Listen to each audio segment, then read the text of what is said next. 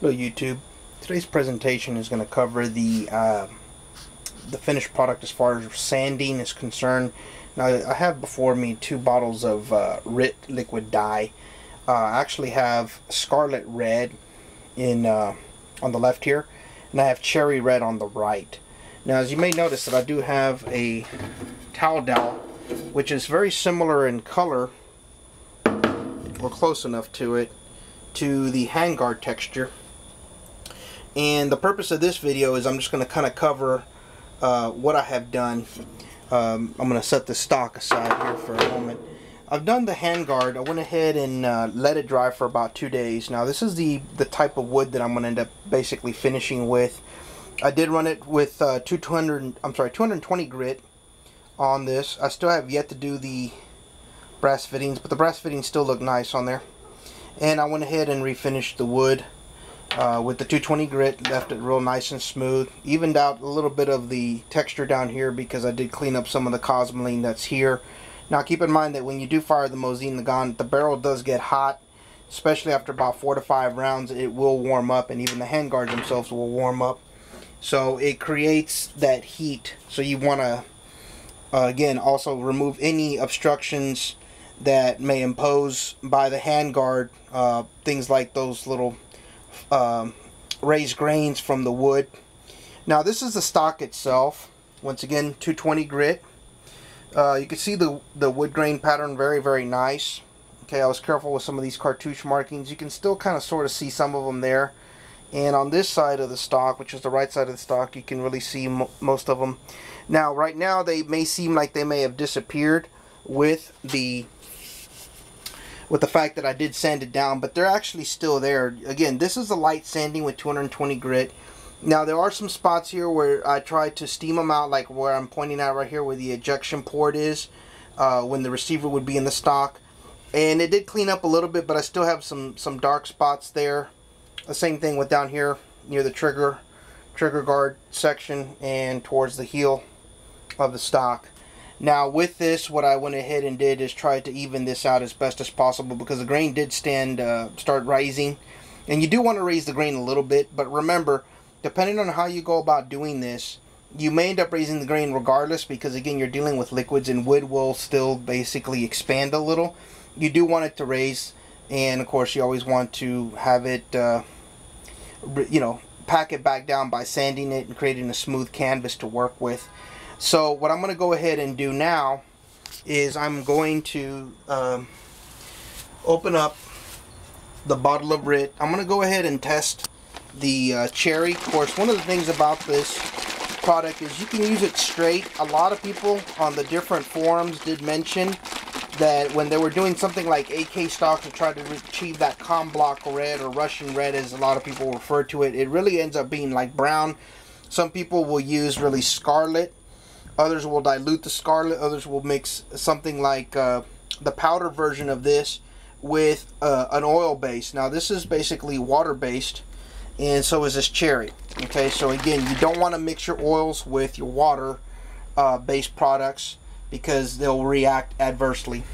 So what I'm going to go ahead and do is I'm going to go ahead and set this handguard aside, and I'm going to go ahead and take a patch here just for the purposes of trying to test the product, and I'm going to go ahead and use it against this dowel to see what kind of end results we're going to have.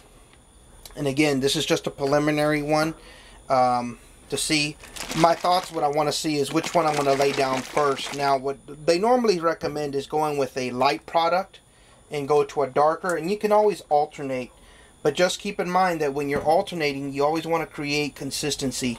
And of course, when you dilute the product, you always want to account for the fact that you may end up going with more passes. Okay, now this is the cherry red. Now of course, keep in mind that it's going to go on bright, but once it dries, it is going to go lighter. Now once you use something like true oil, it'll darken up the colors. My whole objective is that I want to kind of have somewhat of a two-tone, and just come up with a unique reddish pattern for it. Now this is cherry red. I don't know if the camera's going to pick up very well on it, and I do apologize that it is kind of dark. but out. So this is cherry red. You know, I did shake up the product. Now, one of the instructions on the RIT website says that you can mix half a cup of RIT dye and 2 cups of hot water above 140 degrees. And what that's going to do is it allows for the dye to penetrate faster into the wood or the surface that you're dyeing.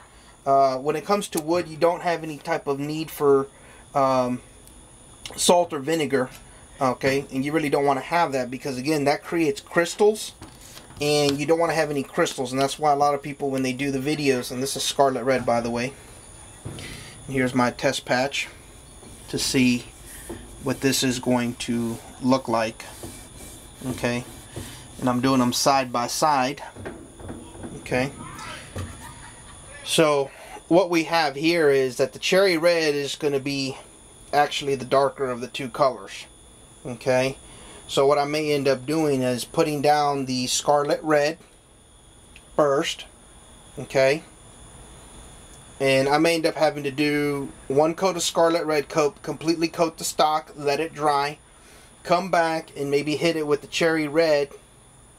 And as you can see, the cherry red almost looks like the original Mosin finish with the shellac, but in this case it may actually darken back into that. But I just kind of want to start with the light color, and in this case it is the Scarlet red. And I'm just going to go ahead and quickly swab this area one more time to see. And again, you always want to swab in with the grain, just like you would sand with the grain. I do apologize for that moth. And here we have it. So I'm going to start with the Scarlet red. Once I coat the stock, I'm going to go ahead and let it dry. I'll show you what that looks like and see what the end result is. I'm going to do it step by step, and then I'm going to come back to darken it just a hair with this and see. It may not be as dark. Now, it is slowly drying. And of course, you want to pick up any excess of the product. You are going to be doing this in layers depending on the depth and definition of the tint that you want on the wood.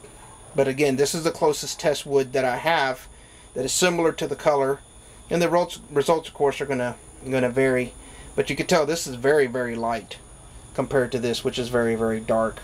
So I may put down 1 coat of Scarlet, followed by maybe 1 or 2 coats of cherry red, see where we stand.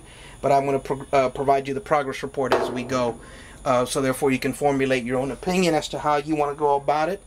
Okay, if you have any questions, definitely post them in the comments. But again, this is an ongoing project, so we appreciate your viewership, and have yourself a great day, and definitely enjoy your Mosins. Thank you for watching. Thank you for the subscriptions.